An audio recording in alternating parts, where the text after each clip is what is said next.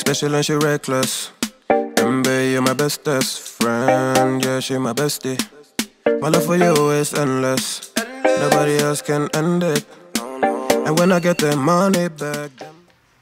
Hey y'all, what's up? Welcome back to my channel. We're talking all about the best of Sephora Collection. I have been saying this for months and months now. Do not sleep on Sephora Collection, okay? Sephora has some gems and we're talking about them. The first thing here, Sephora Micro Smooth Powders. These are not new, however, they have launched new shades. This one is in the shade Almond 58. Yep, 58. And super comparable to MAC Mineralized Skin Finish. They literally are the same thing. Save yourself some cash, get this one, it works out beautifully. I use this on myself. I have these in my client kit. I love setting up under the eyes with these, or let's say if I have put a little bit of translucent on a little bit of translucent powder on someone's face and I need to just kind of kick off a little bit, bring more color back to the skin. I love using these for that. If you have dry skin, mature skin, whatever the case may be, like these are just a true staple.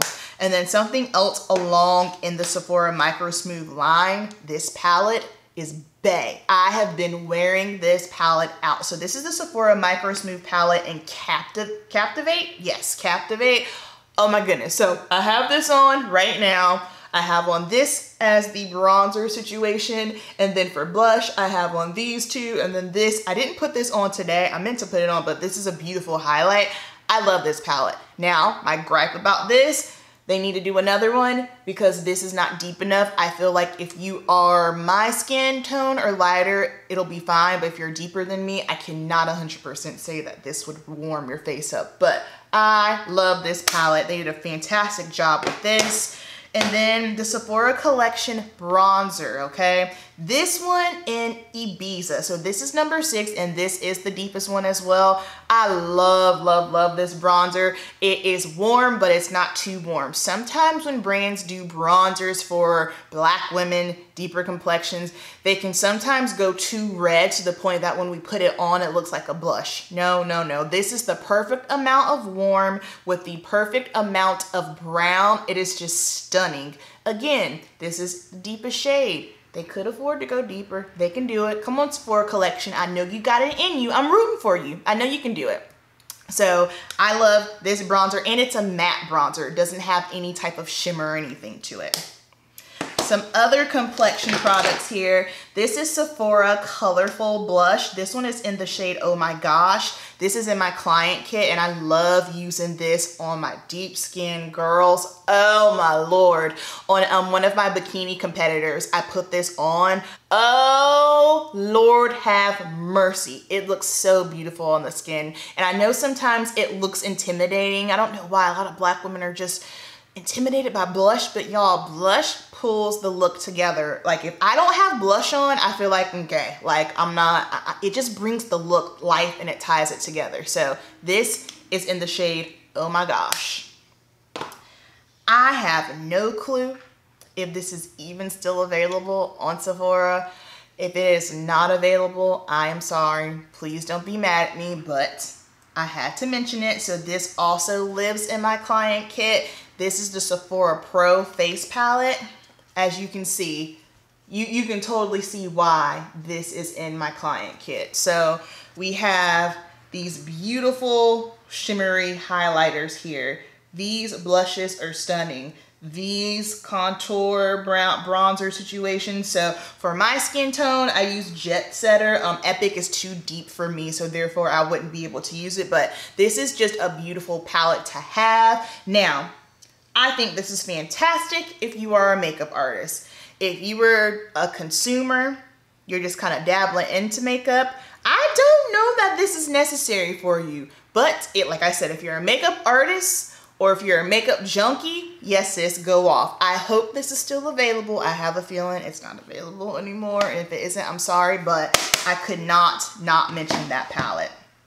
Now we've got some, let's see, pencils here. Sephora Wink It Felt Tip Liner. I've been using this liner forever. It is waterproof. It stays on forever until you wash it off. It is stunning. It is so dark. It's easy to use. I like felt tip liner just simply because I found on myself it is easier to use. Now when I'm working on clients, absolutely not. That is gross. If you are a makeup artist and you're using felt tip liners on your clients, you need to shut your business down because that is horrible sanitation. Like, you can't sanitize this. So that's why when I work on clients, I use Inglot gel liner and I can just pull out what I want on the back of my hand and then I can do my clients like that. But just working on yourself, I love this. I love this. On myself, I prefer felt liner because it's quicker. You know what I mean? I don't have to do the whole dipping thing. Like, I'm lazy sometimes, y'all.